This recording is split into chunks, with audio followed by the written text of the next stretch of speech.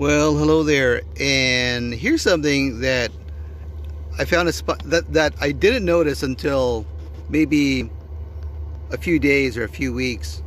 I think it was a few days, yeah. That after I had made this box here. So this box here is my coffee box, and everything in there is something I use to sort of make a coffee and maybe make some tea or hot chocolate. And I got a chance to pick up some supplies, and I keep everything in there, and I noticed that it just, and this is by kind of wonderful accident, it actually fits perfectly where it is right now. And so it sort of creates this continual thing. By the way, this thing here is a storage box, and it's sitting on top of it is my my Mr. Big Buddy heater, which is rated for inside, by the way. And I don't use it all the time. I use it if I want some quiet, because in the background you could probably hear the diesel heater going, and that all that heat is being directed by the silver duct, which I've done videos for. So if you thought that was kind of weird, it probably was, especially if you don't know what the context is. And here is a quick view of my coffee box. And all a coffee box is a box that contains everything I need to make a cup of coffee, or even some tea or hot chocolate. And that includes some water right here.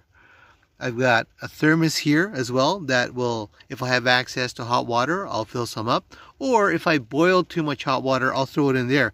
What's great is whatever I keep in that thermos isn't going to freeze this winter, which is a problem during winter. I mean, this here, unless I keep the temperature at a room temperature, right, it'll actually freeze, and I'm going to come back to my van with a frozen jug of water.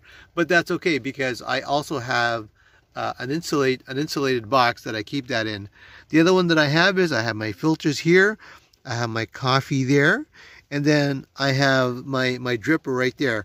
Now, one of the other things that I also keep here is I have some coffee made, and in my fridge that's located over there, I have some cream if I want some. So that's a quick tour of my coffee box, and this is in my self-built camper van. It's partially built, and hopefully you guys are learning something from here.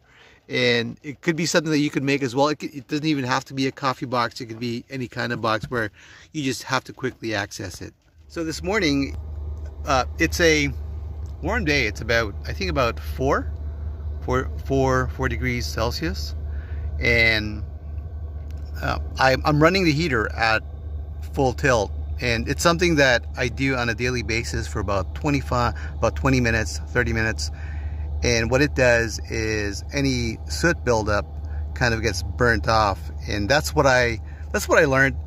And I understand that's kind of good for the heater in that way, so that you're not getting all this smoke, right? So I've been doing that on a daily, and so far it's been pretty good. I'm gonna just kind of kick that in there. You know, that never has completely closed, and I think this is part of what happens when you're doing a budget build. You sort of use what you can, and if you look here, you've got various types of wood. For example, this one here, I think this piece of wood, I got this as a remnant at Home Depot for like $5. You know, it was a big piece. It had some scratches on, or somebody had written on it. This one here is from, I think it was from the trash.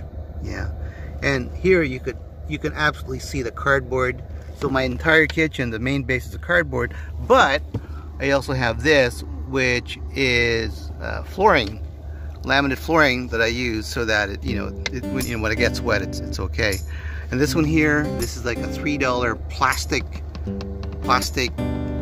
tub container. I can't even remember anymore. But yeah, so it's budget build, and everyone, and I always bring to attention this guy here, the crazy wires. That's where I spent all my money, was the wires. I didn't want to mess around with electrical at all. It just smells so good here, nice and caffeinated. The wonderful pour. Okay, I'm gonna see if I could pour this another one while keeping the camera steady. Sorry guys. I'm gonna pour it right here.